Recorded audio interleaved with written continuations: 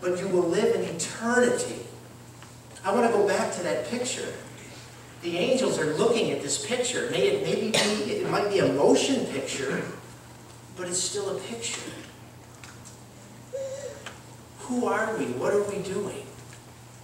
You know, in heaven, we're going to go to other worlds. We're going to tell people about this experience. We have something that they don't really get. Do you understand what I'm saying? It's easy to look at a picture and say, oh, wow, it's beautiful, but if you were there, you can say things about it. You understand more about it. We're that people. It's going to be such a blessing to be in heaven and to do God's work, and everything's going to be so easy then.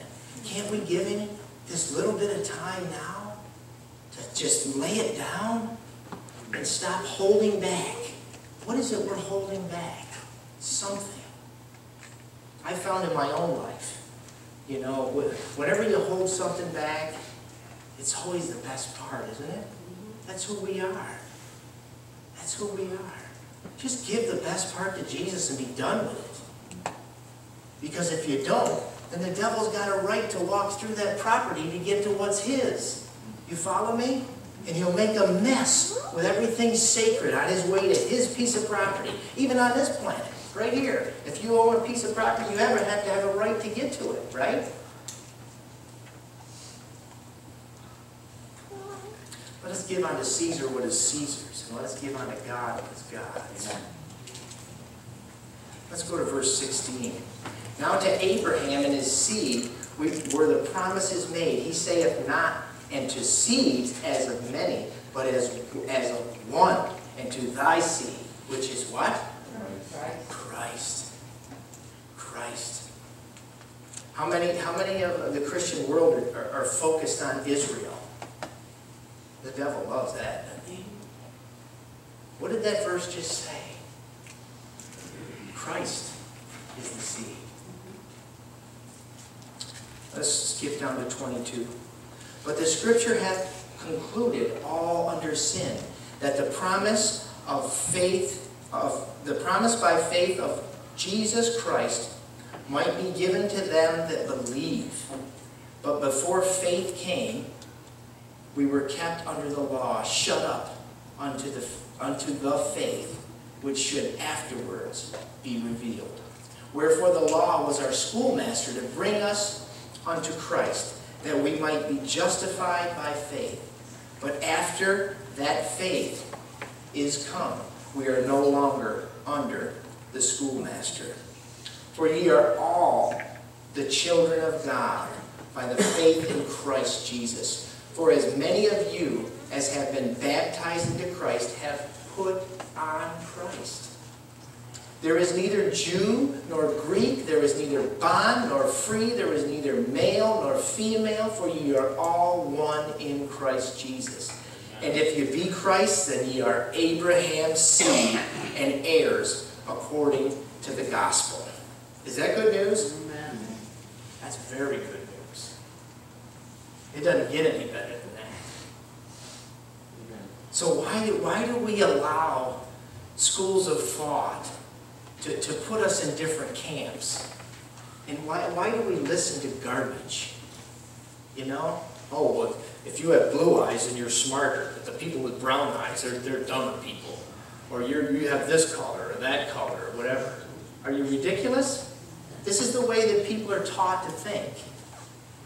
We have to give out rewards now to certain types of people. I don't understand it. We ought to buck up against this stupidness.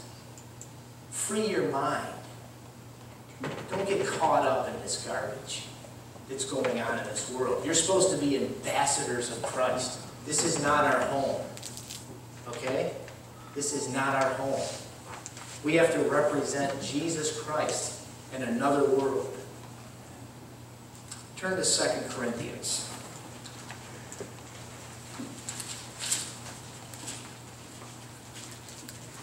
2 Corinthians chapter 5.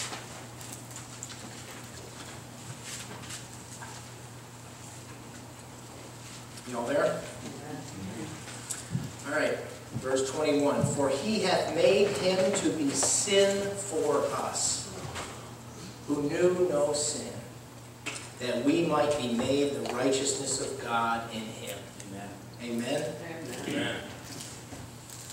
In Christ, therefore, it is possible for us to be made perfect. You hear that? In Christ, it is possible for us to be made perfect. The righteousness of God. You believe that? Amen. Turn to Romans. Romans chapter 8.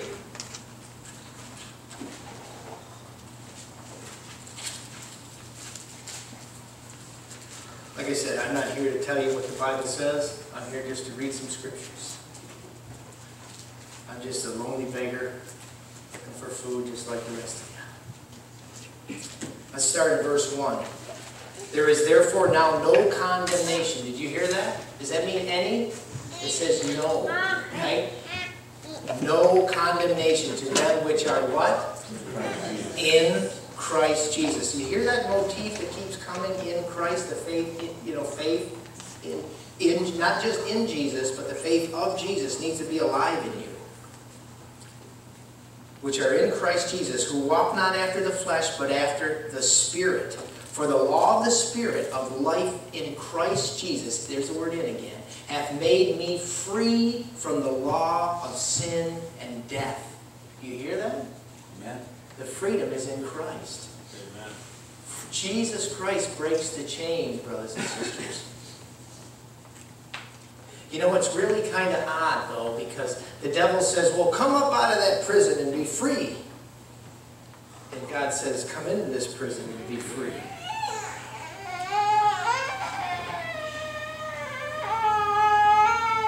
For the law of the Spirit of life in Christ Jesus hath made me free from the law of sin and death. For what the law could not do, in that it was weak through the flesh, God sending his own Son in the likeness of sinful flesh, and for sin condemned sin in the flesh.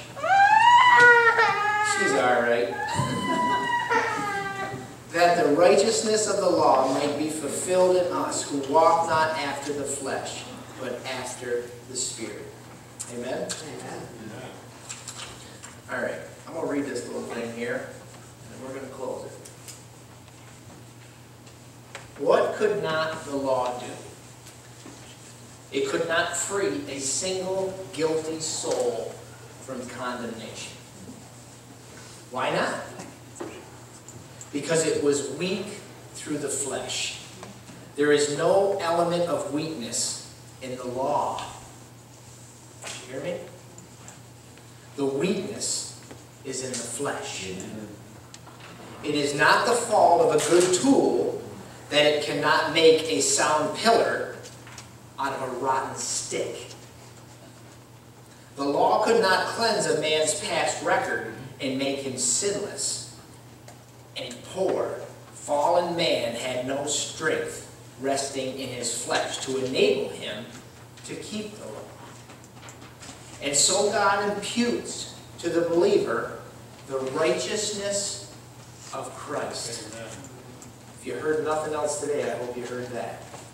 Who was made in the likeness of sinful flesh, so that the righteousness of the law might be fulfilled in their lives. And thus Christ is the end of the law. Amen. To conclude then, we have found that the design of the law was that it should give life because of obedience. All men have sinned and have been sentenced to death, but Christ took upon himself man's nature, and will impart of his own righteousness to those who accept his sacrifice. And finally, when they stand through him as doers of the law, he will fulfill to them its ultimate object by crowning them with eternal life. And so we repeat what we cannot too fully appreciate, that Christ is made unto us wisdom and righteousness and sanctification and redemption. Amen. Our closing song will be 369. Amen.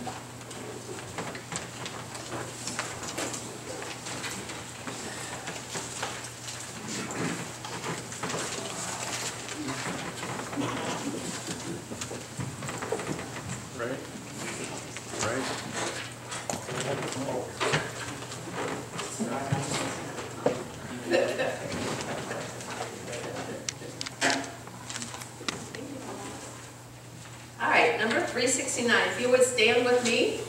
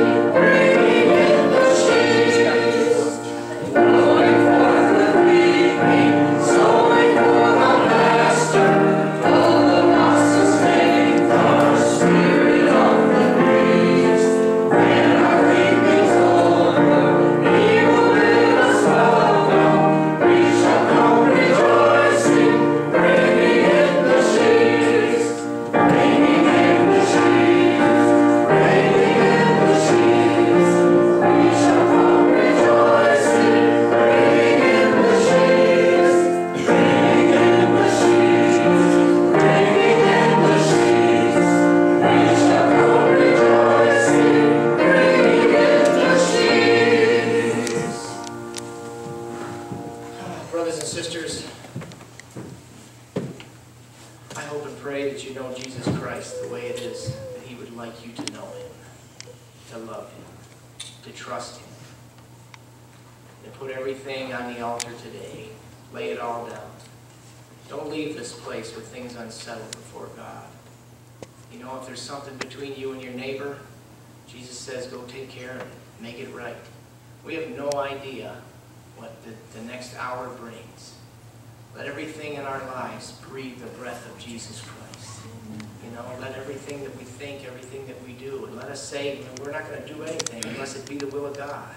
Amen. You know, because we really don't know what any moment has. Let's put it all to Him today. And Father God in heaven, we want to thank you so much that you poured out heaven's greatest gift. That you gave us the gift that will give to us for all of eternity.